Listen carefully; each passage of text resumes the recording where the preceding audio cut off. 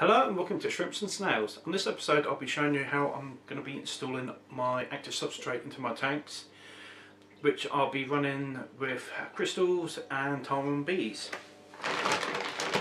Now the active substrate I'm using is called Akadama. You can get it in several different forms.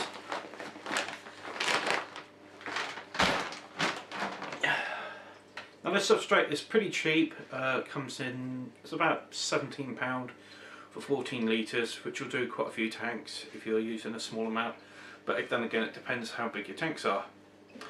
Now the main trouble with an active substrate is after a year or 18 months, depending on which one you're using, it's going to get depleted and it's no longer going to buffer your pH to your desired levels. So what you need to do then is completely strip down the tank, take all your shrimp out and start again. Now what I've done, hopefully, is devised a way of changing your substrate without having to rip down the whole tanks. Now I'll just jump to that and show you what I'm talking about. Right, so what I've done is I've built a few acrylic boxes and put the Akadama inside the acrylic boxes. Then I've put these at the back and put some inert substrate at the front, and also on this side I'm just running inert substrate. So hopefully the box at the back there will buffer the pH for long enough that it doesn't matter that the other side has got no inert substrate in. Now both of these tanks are connected, so I'm not too worried about this side not having any, because at the top you've got the filters going to be shooting over, then this is going to have some sponge in the hole over there. I just haven't put it in there yet because I haven't got any shrimp moved into this tank yet. The boxes are approximately 4 inches deep, about 4 inches, 4 inches depth, 4 inches high, and approximately 12 inches wide, which is about the width of the tank.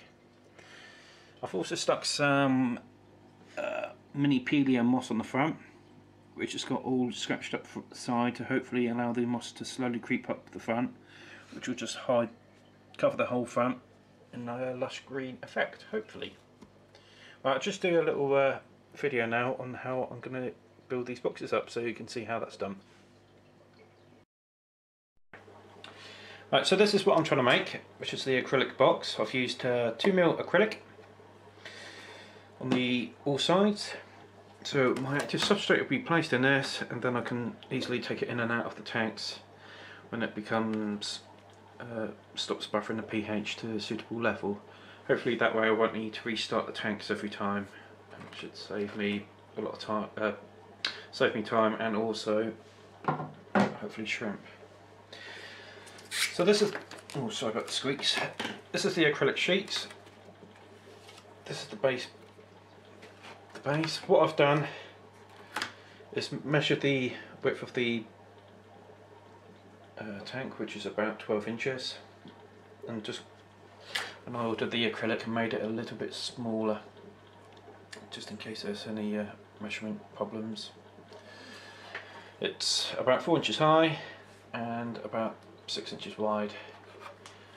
I don't know if you can see it sitting in the tank, you can't at the moment, so I won't move the camera for that.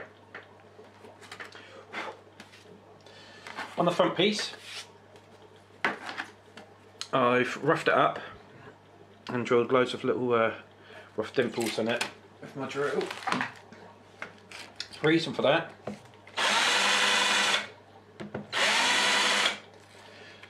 is so hopefully when I've attached a bit of moss to the bottom of this, it will crawl up and actually stay onto the front, so in the tank it's just going to look like a whole moss covered back wall. I've used again the aquarium safe silicone or sealant,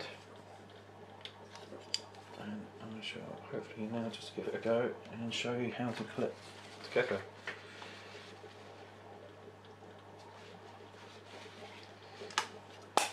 It's always helpful to have some kitchen roll to hand to wipe off any excess. So basically what you want to do first is take all the protective coverings off.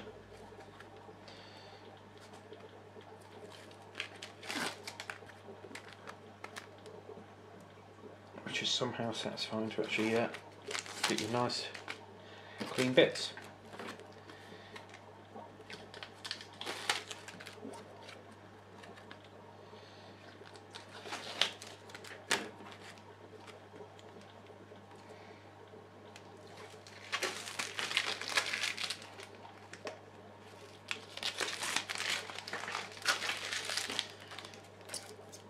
Right, so going for the back piece first. Leave a little bead of silicone right on the edge.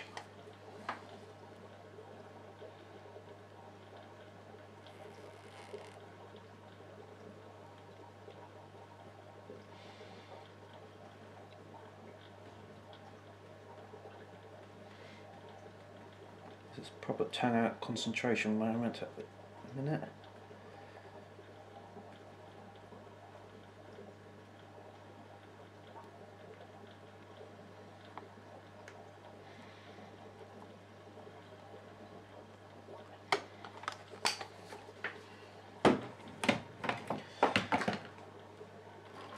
Now what you're going to need is something to actually hold it up.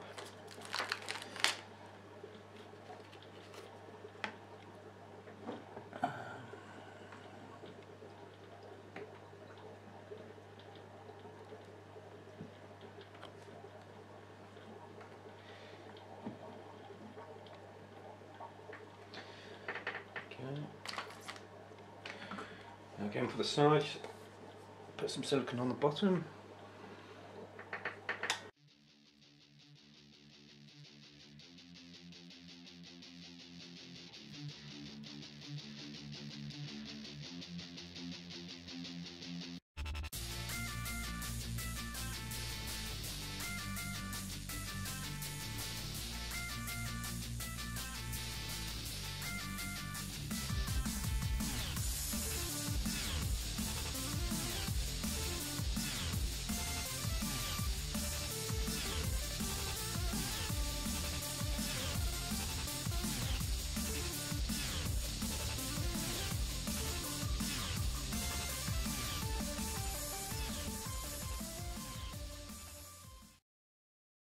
Right, so that's another one in another tank done.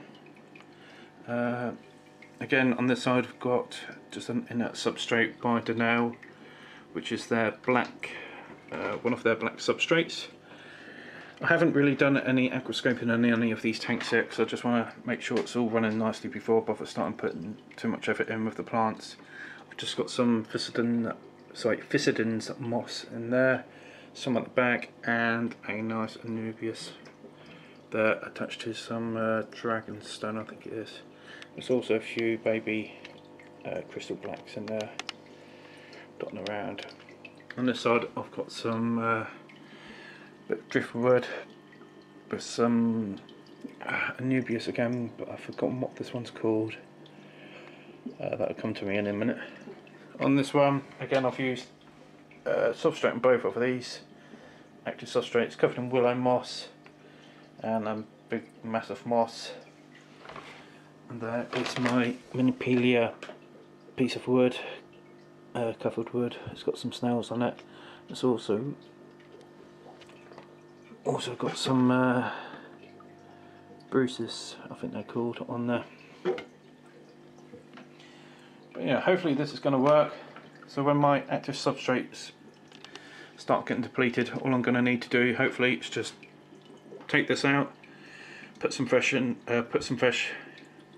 Akadama in there, and put it back in, and hopefully that won't cause the tank to crash, because it's only a small proportion of the actual whole area that I'm changing. But thanks for watching. Please like and subscribe, and if you have any questions or comments, please leave it in the section below.